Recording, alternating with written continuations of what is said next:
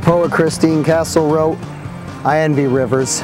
They flow forever free through some of the most beautiful of places, yet can always be found right where we left them."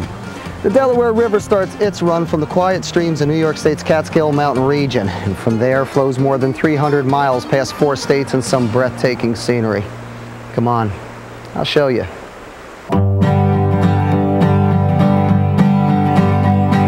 There often comes a time when I separate my mind from the worries and hassles of the daily grind. My imagination goes, white clouds and water flows, where it takes us no one ever knows. So come on, Delaware, won't you take me where you run between the mountains and the sky?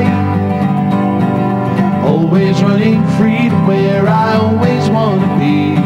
So come on, Delaware, won't you take me there?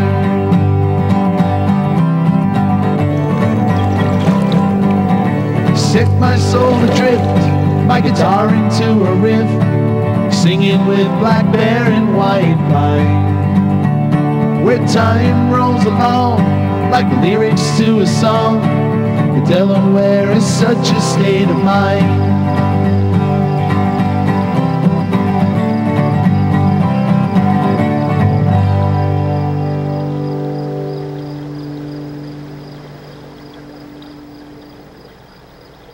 The Delaware is not a big river as major rivers run, but it is the longest, free-flowing river in the northeastern United States and about as diverse as any single body of water can be. From the northern terminus of the river's east and west branches below Hancock, New York, to where it finally joins with the Atlantic Ocean at Delaware Bay, the Delaware is a river that runs deep in definition.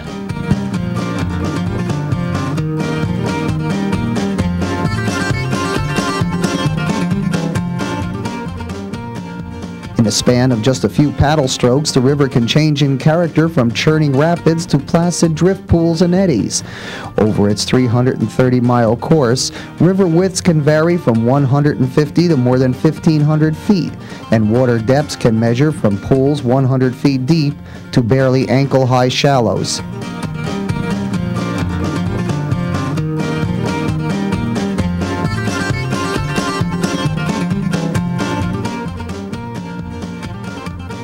Just as the Delaware River varies in depth and flow, so does the geographic makeup of its shores as it passes by the states of New York, Pennsylvania, New Jersey, and Delaware. More than half the land along the Delaware River corridor slopes at an angle greater than 15%, while other sections float lazily past low-lying farmland and pastures. To the north, narrow channels beneath pine-studded cliffs limit navigation to canoes and other small watercraft, while further to the south, large sea-going vessels sail a waterway flanked by large cities and the commercial industry that drives them.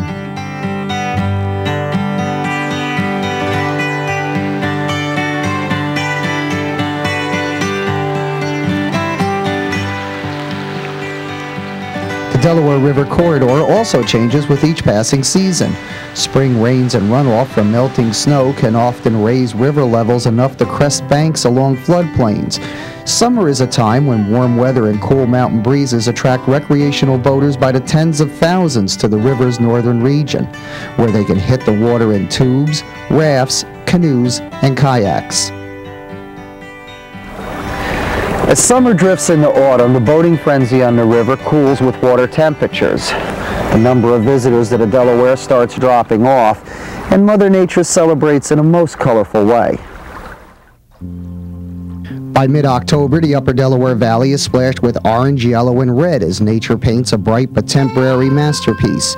Gray flannel skies announce the coming of winter, when the river will freeze, break up, and freeze again until pack ice chokes channels and piles high along shorelines. A natural cycle repeated each year since the valley was first formed. Now, to tell the story of the Upper Delaware Valley, we have to look back over 400 million years and through several dynamic earth processes. The earth processes that form the Delaware River Valley are the combination of plate tectonics, the movement of the Earth's crustal plates across its surface. Time is the great denominator, and erosion and the force of moving water. over a denominator of hundreds of millions of years.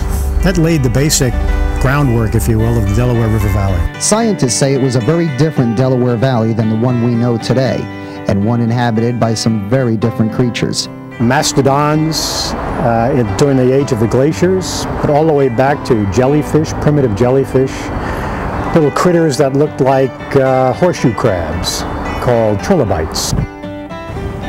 When we come back, we're going to look at how the glacial past set the course for today's Delaware River and how its long history is written in the stone along its shores.